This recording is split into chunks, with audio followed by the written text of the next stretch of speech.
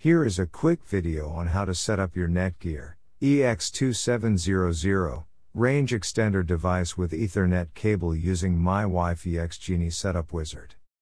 So without wasting any time, let's dive into the video. The first thing that you will need to do is take out your range extender from the box and plug it into an AC vault outlet. Wait till the extender is successfully booted up and the light on the extender becomes solid green from amber. Connect range extender and Netgear router with each other using an Ethernet cable. Make sure that your extender and router are in the same room during the setup process. Once it's turned solid green, we can now head toward our laptop and begin configuring our Netgear Range Extender EX2700. You can use any browser you like, such as Internet Explorer, Chrome, Safari, Opera Mini. It's time to open your preferred web browser.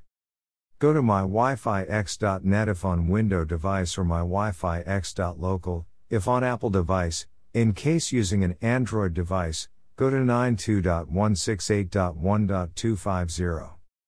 A screen appears in front of you, and now click on the new extender setup that leads you to a new page, where you will need to create a new account in order to install your extender, and this page is called the Netgear Genie Smart Wizard.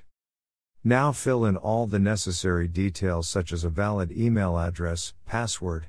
Before heading ahead into the video, in case you are facing any issue with your Netgear Range Extender device, get in touch with our Netgear experts. And once you are done, click on the next button. Now you had two choices, as you can either set up your range extender device as a range extender or as an access point.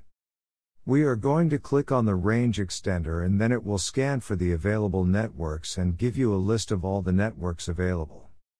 Click on the network that you wish to extend. In my case, it's Netgear router, and then it would ask you for the password of your network, and all you will need to do is fill in the password of your existing network. And click on the next.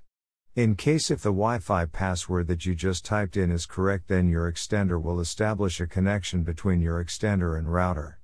It also allows you to use a different password or use the same password or none at all. If you choose none at all, then anyone will be able to connect with your Netgear extender. I am gonna choose a new password. My Wi-Fi extender name is Paul. You can choose any you like. Now we are successfully done with setting up our Netgear EX2700 Range Extender. Now go to our taskbar and connect to our newly set up Paul Range Extender. And open up our browser, and Google appeared, which means our extended network. Thanks for watching our video, and do not forget to like, share, and comment on the video, so that you never miss any video from our channel.